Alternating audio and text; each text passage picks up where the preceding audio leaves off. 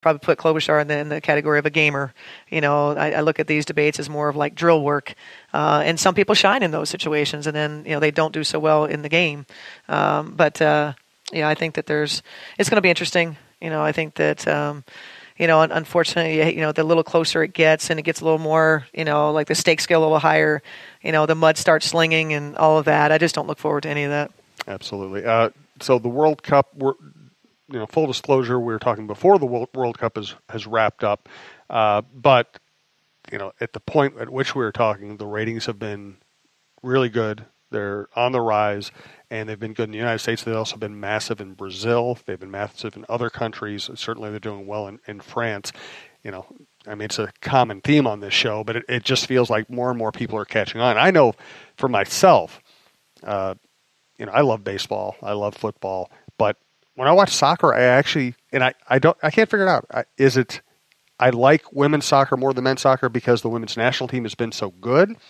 Or is it the style of play? I'm not even sure myself, but I know that I'm much more eager to tune in to watch the women play than the men's national team. Yeah, I don't know. I think it's probably, they're still, the 99ers, like when they kind of started their dynasty, the dynasty is still alive kind of thing. And so that high expectations, whereas I think, women, the U.S. women's national team on the world stage is the best, right?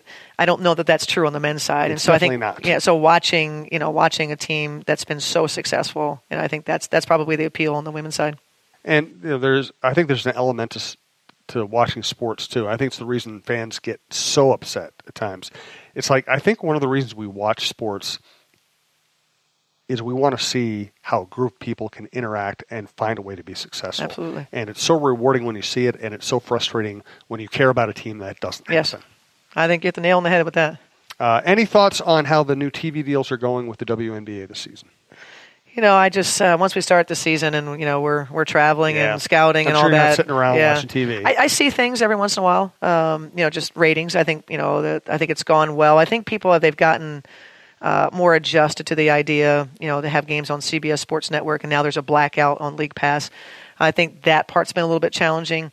If you don't have CBS Sports Network, like it's been difficult sometimes for us on the road when, we only have a couple choices, just kind of finding it, so I think we're all getting used to that part of it.